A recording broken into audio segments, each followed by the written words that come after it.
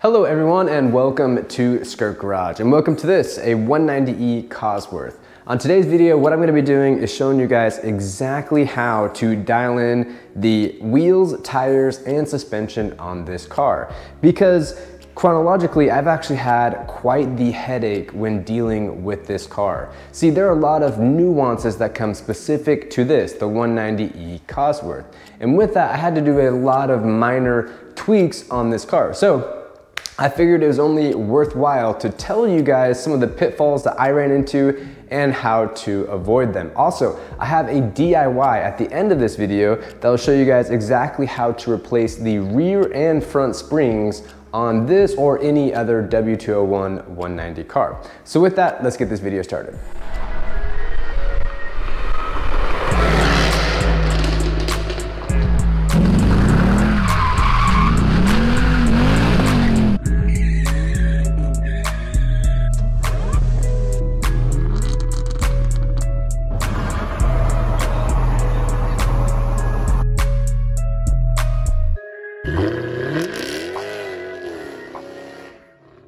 Okay guys, we're gonna start chronologically with what happened on this car and why I had to mess with the suspension in the first place. And that really brings us to these wheels, specifically the tires, but let's start with the wheels. These wheels are actually the wheels that came on the 190 Evo 1 car. They are beautiful, they're 16-inch wheels, and the previous owner had these actually resprayed to kind of this gunmetal color. It looks great and I liked the wheels, but the problem with these was actually the diameter of the tire. This had a rolling diameter of like 25 inches and the stock car was around 24 inches. And if you know anything about these cars, you really can't get away with very much in the wheel arch here because these little fender flares, they actually jet back into the wheel lining pretty good, probably like a good 1.5 inches. And so you can't really get away with a whole lot of, I guess, really wide tires or really tall tires. And these being 1 inch larger than the OEM tire created a lot of problems, specifically rubbing. When I got this car, I couldn't go over any bumps at all without these tires right here scraping horribly. It was so bad that I didn't even want to drive the car. And so essentially what I had to do is immediately fix that issue. And so I went about searching how I could fix this issue. But in my research, I found something very interesting. And this is what I hope to impart to you guys. This car, the 190 Cosworth, has a very unique suspension. It's got a self-leveling rear suspension from factory. And basically what that means, the struts in the back can actually compress with this fluid, this hydraulic fluid, and it can increase or decrease the rear to have you on this level, I guess, ground for the car. And what it also does is take a little bit of the pressure off of the springs. And that is what I want to talk to you guys about right now. Because when I bought this car, the previous owner had deleted the SLS, or the self-leveling rear suspension system, on this car. He didn't actually delete it, all the hardware is still there, he just plugged it off. And what he did instead was put Bilstein B8 shocks, and he also put H&R rear springs. And through a lot of investigation and a lot of help through the great forum members and also the wizards on the Facebook groups, I learned that these springs, specifically the rear springs in the 190 Cosworth, are different because of the self-leveling rear suspension. So basically, the springs are softer because the self-leveling suspension compensates for that in these cars. However, the previous owner did not know that. So when he changed this to a more standard Bilstein shock and H&R spring, he bought the springs that were made for the 190 Cosworth with the SLS system. And so what that did was it basically paired a shock and a spring that was too soft. And so that's why, even though this did have a pretty high rolling diameter, it still rubbed all the time. And so what I did to fix this initially was I went ahead and found the springs, the H&R lowering springs, for a 2.3 non-16 valve car. And I installed them on the car, and I was so nervous, guys, because when I did this, the H&R catalog salesman said, hey, you'll know that they're different springs because one is like a dark cherry color and the other one is a bright, vibrant red. And I was like, okay, perfect. So I ordered them. I took my old springs off, the softer ones.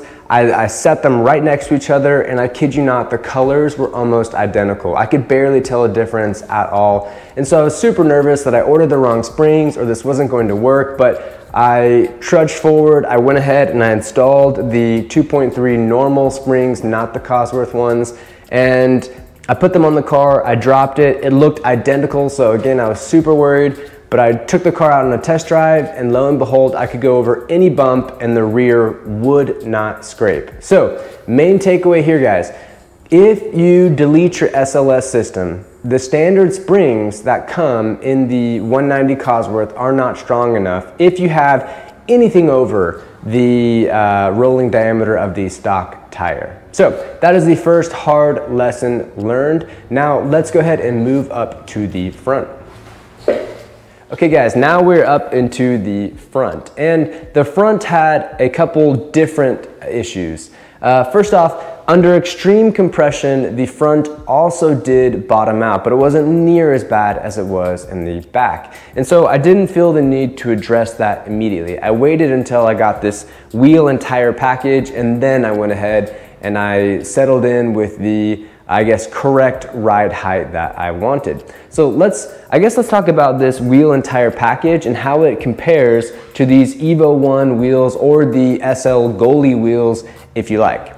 First off, these are 16" by 8 and the ET of 34 inches.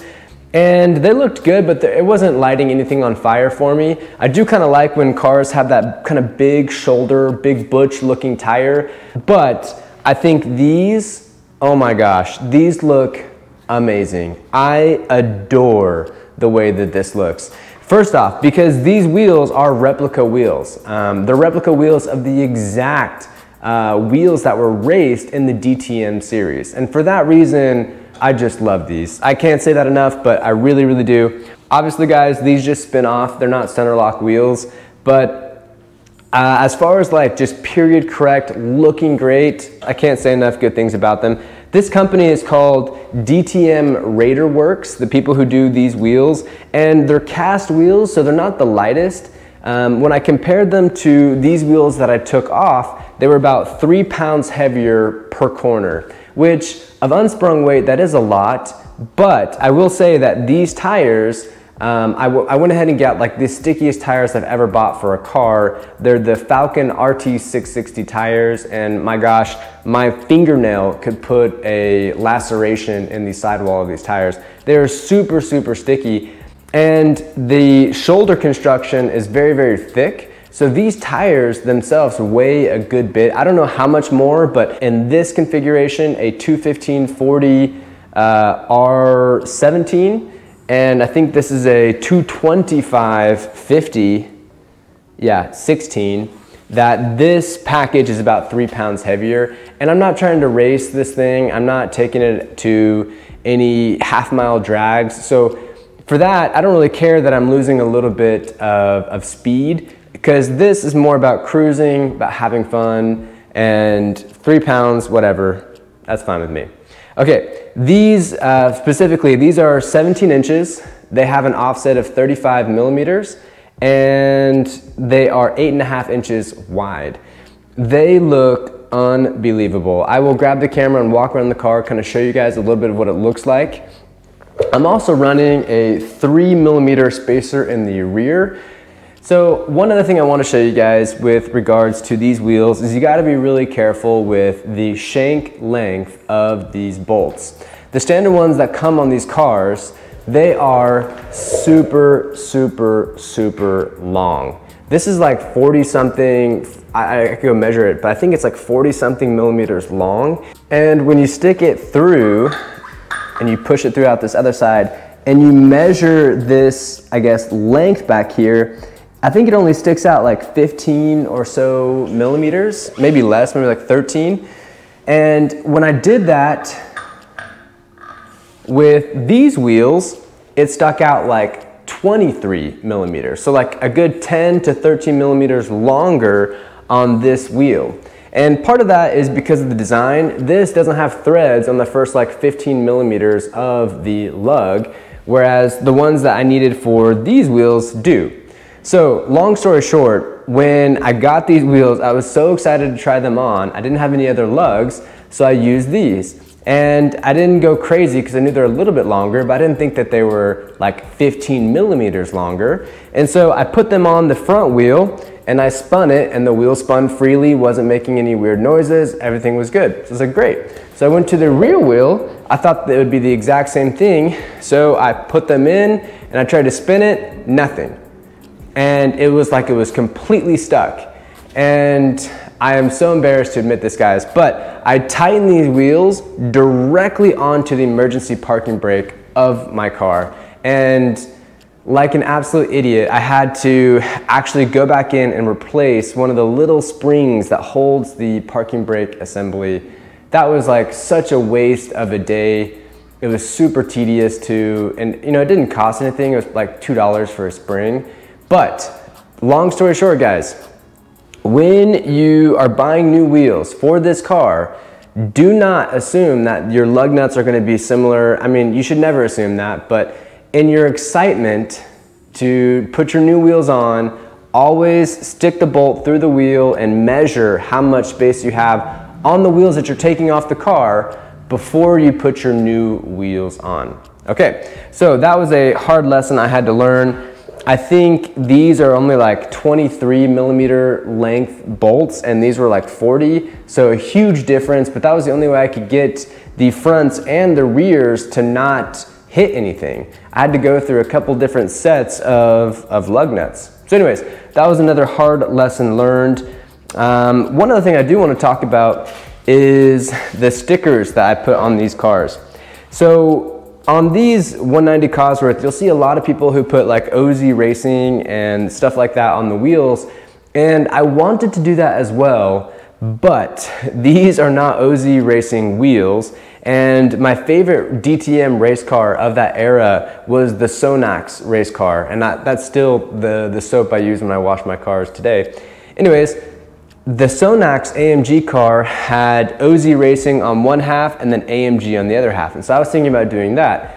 And right before, you know, decision came, I ended up thinking, I've never seen anybody put Cosworth on these wheels, which is like the engine, you know, they're the ones who did the head of this engine. Like that's a big deal. And that was and is a famous racing development engineering company. Why doesn't somebody do that? And so I said, you know what, I will. So I put Cosworth, and then I got this really cool looking decreasing stripe. I work with a company called Precision Films. It's a good friend of mine. And me and him went back and forth on this, I guess, design for about a week or so until it looked perfect. And then he helped me make these out. He cut them out, pasted them for me, and did it all in shop. And I just love the way this looks. So I can't thank them enough. Precision Films, you guys rock. Thank you. And let's quickly get on to the front suspension here, and then we'll wrap this video up with that DIY of the springs. So now that we're on the front, again, the only thing that I really had to do here was when I put these wheels on, obviously the rolling diameter was an inch smaller, so I had a huge gap. And thankfully, Mercedes does something really nice. The Mercedes cars, the 190s, their shock is separated from the spring. They're not together. It's not a McPherson type strut. So with that, you have a little bit of variability that Mercedes gives you. Mercedes will sell you these. And these are spring perch stops or spring perch shims. And they come in 4 different sizes. Mercedes calls them burls, B-U-R-L-S. And they come in 8 millimeters, 13, 18, and 23 millimeters. So basically they're 5 millimeter increments, and it gives you a little bit of, I guess, variety with your suspension ride height. And so when I noticed that there was a huge gap here, what I did was I took the OEM springs off, and I just went ahead and measured what the top one was, and it was like 18. And so I bought the smallest one, 8 millimeter one. I threw it on there, and when I put it back down, it dropped 10 millimeters, and it's enough. I think right now the way it sits is great. And I also do want to say something. I got quite a bit of front camber placed on the front wheels just to make it, you know, drive a little bit more fun in the corners.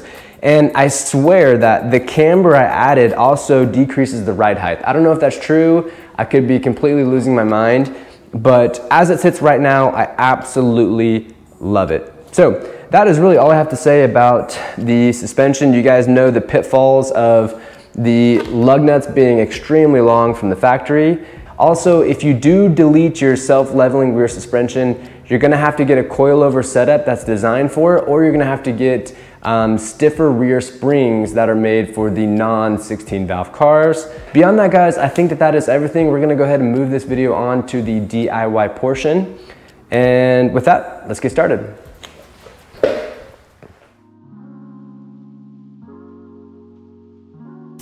Alright, the first thing that you're going to do is go ahead and remove the lug nuts and take the wheel off. With the wheel off, you can now look at the spring right there next to the shock. Now you're going to take this spring removal tool and you're going to kind of thread or move it up the spring as high as possible without getting stuck inside of the shoe. Then you're going to grab the other one and move it as low as possible so to get basically the biggest separation before you go ahead and clamp those down with the clamping device.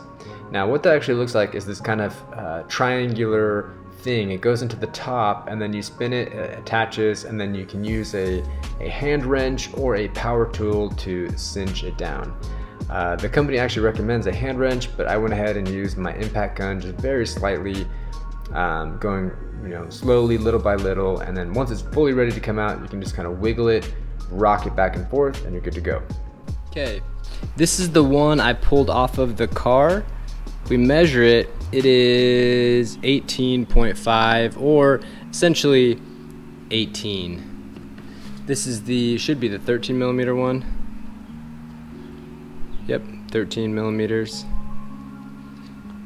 And this is the 8.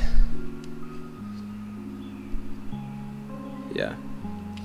So, going from this to this is about a 10 millimeter drop, and which is about this much, and I think to make this whole thing worth it, I'm just gonna try the 8, and if I run into issues, then I'll backpedal and I'll go to the 13 after. Okay guys, I put the new shim on. It took like 2 seconds.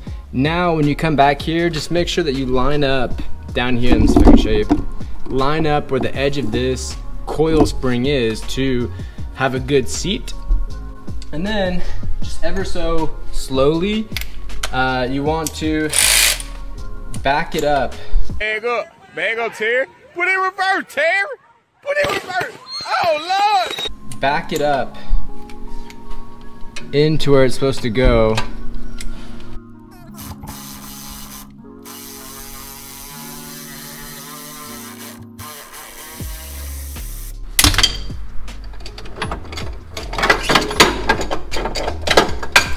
Alright, here is a final just look at everything. I did have one issue as I was getting this done. The upper little thing right here was getting stuck into this shoe, and I had to use the other size. I had to take the larger one, place it here, cinch it up, and then I was able to get the top one out. So just something to note if that ever happens to you.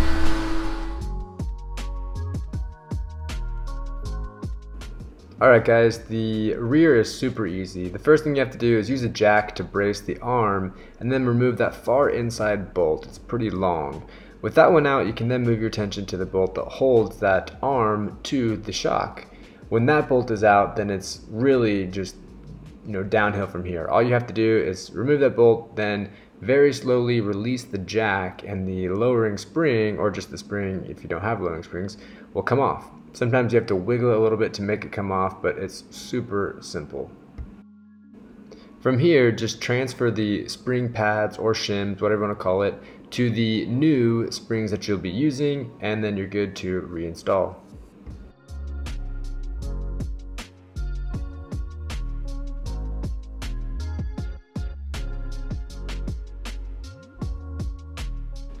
One helpful tip is that when you're replacing this arm, go ahead and use the jack with very little pressure to set everything up and dial it in so that you can put the bolt back into place without having to hold the arm itself.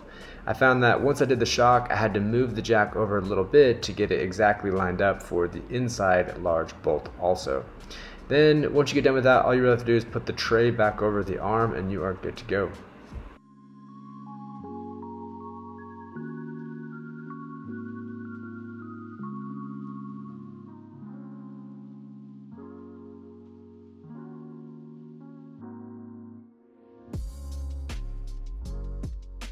Well, anyways guys, there you have it. I know that these videos aren't for everyone, but if you have found this informative or helpful at all, please give this video a big thumbs up, share it with your friends, consider subscribing, that helps the channel grow, and with that, we will see you on the next video. Bye-bye.